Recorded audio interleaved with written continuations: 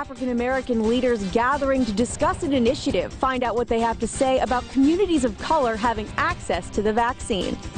AHN St. Vincent Hospital held a massive vaccination clinic today.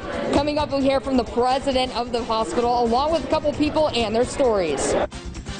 The U.S. is approaching a grim milestone as nearly 500,000 American lives have been lost to COVID-19. Live in high definition from your news leader, this is Jet 24 Action News at 11. New at 11, local African-American clergy leaders meeting to discuss a plan to protect communities of color.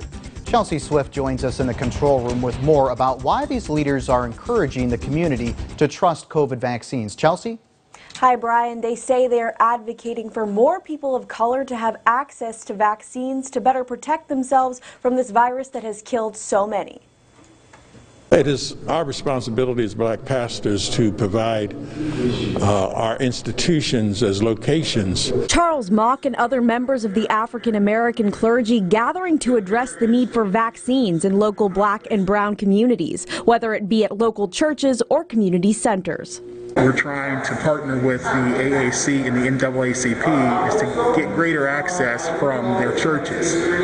Pastors have always been looked at as leaders of our community, and as they get vaccinated, their congregation will follow. Sherrod says the Minority Community Investment Coalition has teamed up with Allegheny Health Network to ensure the community's access to vaccines at larger distribution sites like the Erie Insurance Arena. One member of the African-American clergy says he received both doses of the COVID vaccine to encourage communities of color to do the same. Some of them have developed this idea that the vaccine could be harmful to them. I took the vaccine to let them see at this point I'm 3 weeks past the second vaccine and I'm fine. Radcliffe says after receiving the Moderna vaccine from the VA hospital, he is living proof that the vaccine can be more helpful than harmful. I say to them, whichever negative reactions you've heard of is nothing compared to 450,000 people who are not with us now. Now, the MCIC is working with Allegheny Health Network to set up vaccine appointments as they become available, and today they set up 500 appointments for people in the community. Brian? Chelsea, thank you very much. AHN St. Vincent Hospital held the region's largest vaccination clinic since the 1950s today. Julia Hazel shares more on the vaccination event at Erie Insurance Arena. Allegheny Health Network St. Vincent Hospital held a COVID-19 vaccination clinic at Erie Insurance Arena for high-risk seniors that pre-registered. I don't have internet, and I was looking for, and I had cancer last year. So far, everything's doing good, and they called me and asked me if I wanted to get vaccinated. I said, sure. Yeah. This clinic was not offering walk-ins, but specifically sought people who needed it the most. Patients that we identified either through our chart or through their physicians as being older than 65 and or having significant health conditions. Especially those in minority groups.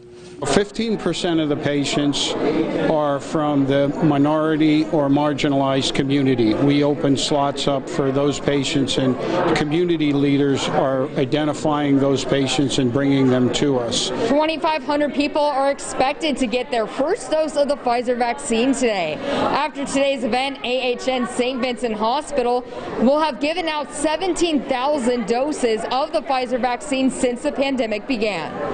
We'll continue to have our vaccine clinic back at the hospital.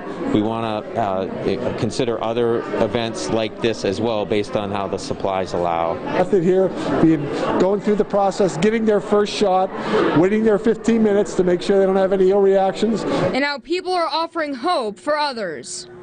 Relax, do what you're supposed to do. Wear your mask, stay 6 feet apart. Your turn is coming. This is very important. Julia Hazel, Jet 24 Action News. The U.S. is approaching a grim milestone. Nearly 500,000 American lives lost to COVID-19. But the country is seeing some positive trends as the push to get Americans vaccinated continues. ABC's Mary Alice Parks reports that FedEx and UPS are working overtime to ramp up deliveries that were slowed down last week due to severe winter weather. The United States seeing some positive trends in the battle against COVID-19. New cases and hospitalizations both on the decline. The push to get Americans vaccinated continues, but winter storms slowed the distribution of about 6 million doses. Hopefully, we'll be able to go back and vaccinate all those people that we have to reschedule or had to cancel. The Biden administration is hoping to get some financial relief to struggling Americans, too. Democrats pushing ahead to pass a nearly $2 trillion COVID relief package before unemployment benefits for millions expire March 14th.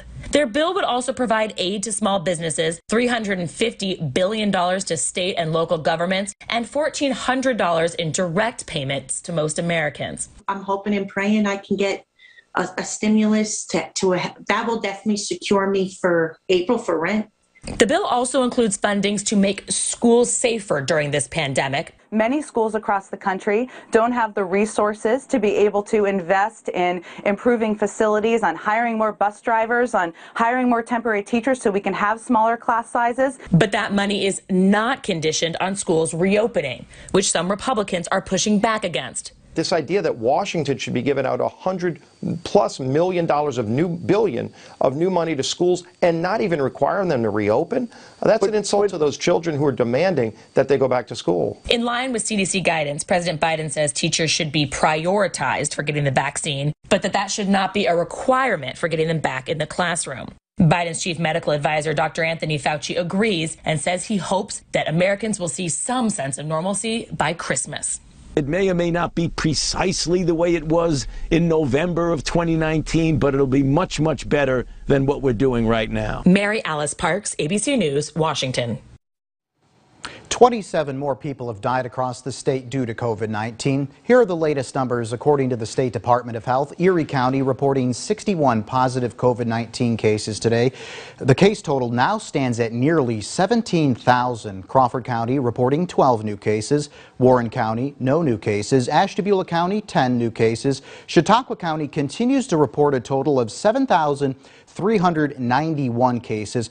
Across the Commonwealth, 1,906 new COVID-19 cases reported. Over 913,000 cases have been reported since the beginning of the pandemic. The total number of deaths across the state now stands at 23,597.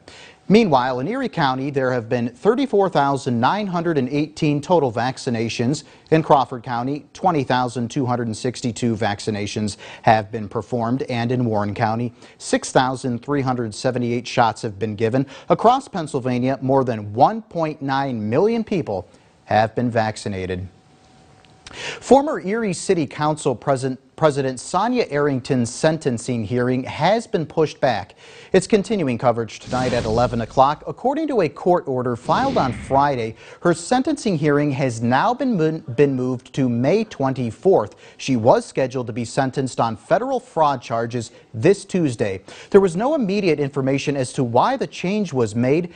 Arrington is accused of stealing money from her nonprofit organization to pay bills, go to Disney World, and feed her gambling habit. She has already pleaded guilty to fraud. Federal sentencing guidelines call for a sentence of at least 2 years and 3 months in prison, but Arrington's defense attorney is making a case for probation or house arrest.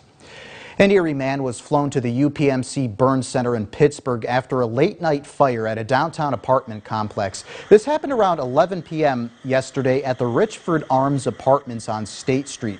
According to the Erie County 911 Center, the fire started in a kitchen on the 5th floor of the building.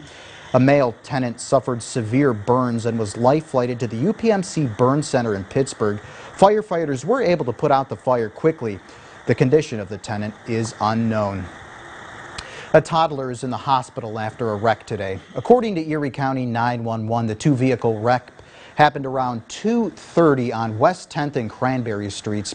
One of the vehicles rolled over. Multiple people were transported by ambulance, one of them a toddler. The severity of the injuries is not known at this time. And coming up on Jet 24 Action News at 11 o'clock, they are the body's first line of defense against disease. Coming up, can a therapy to boost the body's natural killer cells fight cancer and COVID-19? We'll explain in tonight's health report. That's after a first look at the forecast. Hey, Craig. Brian, watching the winds pick up here tonight, those will be problematic